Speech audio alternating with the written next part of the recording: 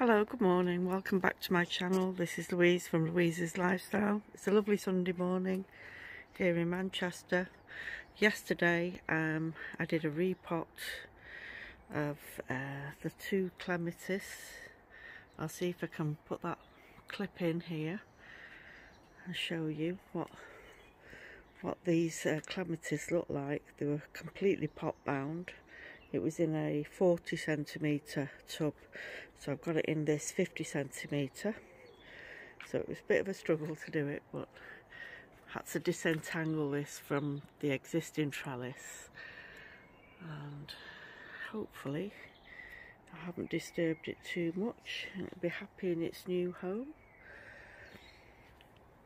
Some of the flowers that I sowed, not all of them have survived, unfortunately. Had some slug damage, and you can see some of these have withered, which is a shame really, but I've replaced some plants that I could, I've got some more Nicotiana here, but the Godetias all disappeared, and I think there's probably only one Antirrhinum there left, a couple. And some didn't even germinate at all. But now this is Tithonia, Mexican sunflower. See if I put a picture up of the seed packet that I've got. And these are beautiful. These were featured on, not this year's Gardener's World, I think last year, but they do feature quite a lot on gardening programmes. Really pretty, tall flower. And this is my other clematis. So usually it reaches up and it'll go across, or it'll go across that way. It's a bit more vigorous than that one, but having said that, this one seems to have caught up now. I've had this for a couple of years, and that one a few years before that. It's got quite a trunk on it. There's my hollyhocks, my lupins. I did a general tidy up, and these are the two hanging baskets. I did one on video the other day, so they're just resting here until they fill out a little bit more. And I'm supposed to be changing those brackets up there. They are rusted. You can see it's rusted, that one.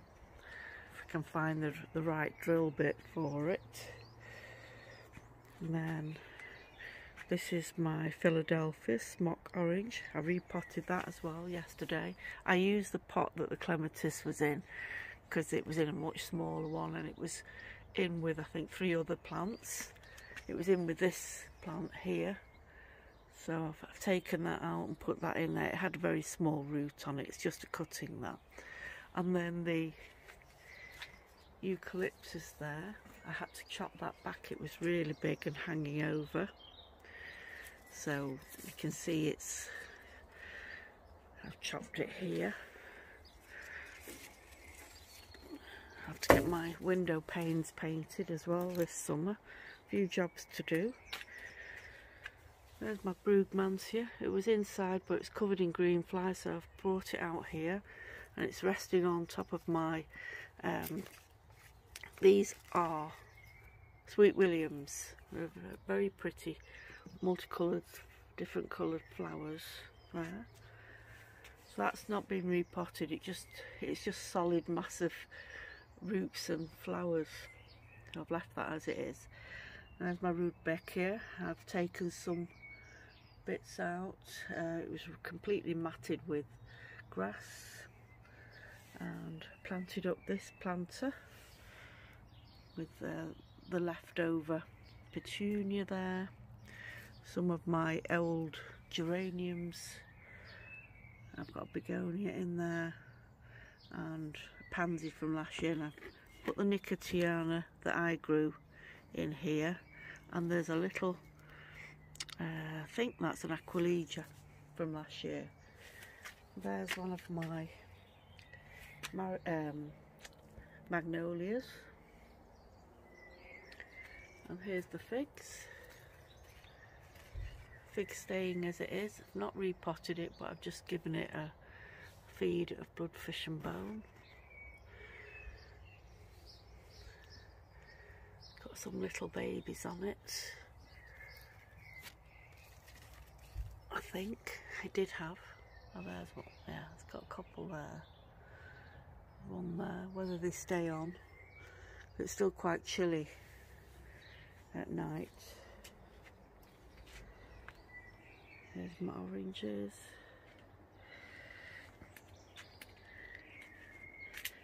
Lemon tree. Seems to have lost a few leaves from scorch, but I think it's adjusting now. There's my bergamot. See the little buds forming there. Kumquat. There's my grapevine.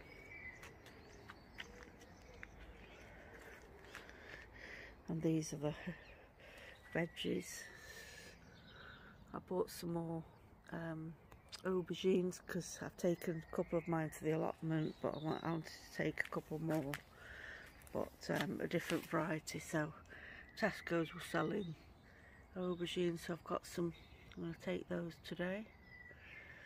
That's my African basil. Doesn't look much at the moment because it's not an outdoor winter, you know, you can't overwinter this outdoors, but it's starting to get its replacement leaves. But I've got some cuttings off it indoors, so it's got this like a purple tinge to it. There's my chives. Chives are coming into flower. Swiss chard. Oh yeah, I got some from my garden centre yesterday. I got these. I do like kale, so I'm going to take some kale to the allotment, but not just yet. And I got some of this lettuce, little gem. I think I'll put some in there. My bay leaf.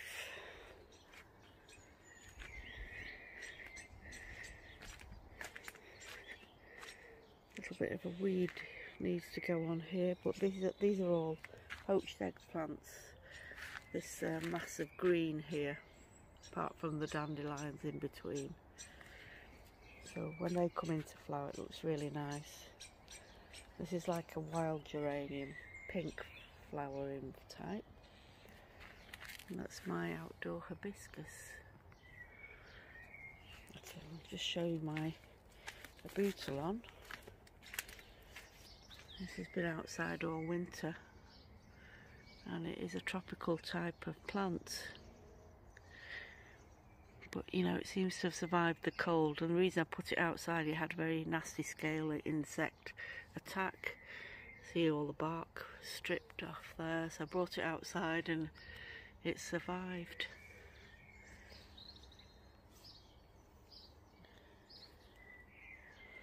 So there we go.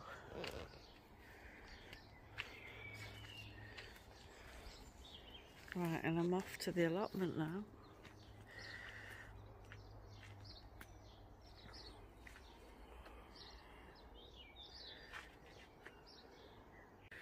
So here I am back at the polytunnel, and just to see what's happening with the seeds. And there's quite a few popped up.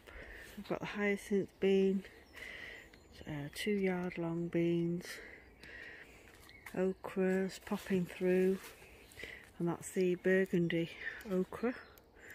And these are the green Bangladeshi variety, and more ochra. So I've planted tons of ochra, and Bangladeshi cucumbers are popping up, Spanish melon, some sweet corn there, nothing else. I can't see anything else has come through. Oh yeah, it's out the back there. The amaranth, the ducky. So that gets a little bit bigger. It can all go into the space here that we've been allocated. So this part's Shawarna's, and she's got these bottle gourds, and she's brought some tomatoes and her chilies. And I planted my hyacinth beans there, and I've got my aubergines, and I brought some more tomato plants from home. And in these pots I've planted some butternut squash and courgettes. So I'm going to see if I can make a trellis from there to there today. Tie it in so that when the beans start to grow, they've got something to grow up against.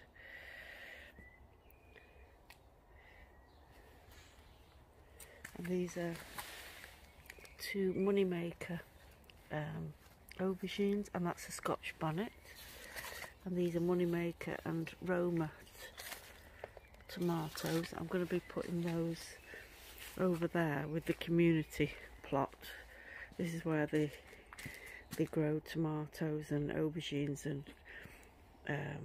chilies for the homeless and for, you know, the food banks.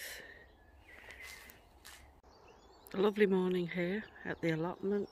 I'm just going to walk down to the area that I've been given by Shawana.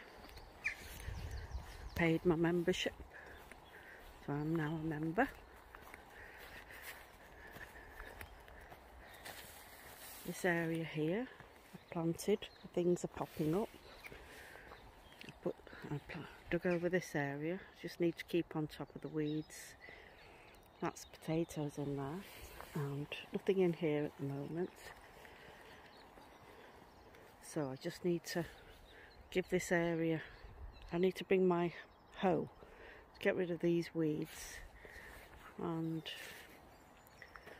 this area here, trying to make a path along there. And I think Shawana's going to plant fruit bushes on this section. So this is the part that I'll be doing this summer. So I'm not sure exactly what's going to go in here. Probably courgettes. Got some dwarf French beans, maybe the butternut squash. Yeah, I think that's enough to be going on for the time being. Let's have a quick peek under here. Oh yeah, things are happening. I think that's the turnip and perpetual spinach is coming through. I think that's the only thing at the moment. Don't think the callaloo has sprouted, and the broccoli and the beetroot I think might start to come through soon.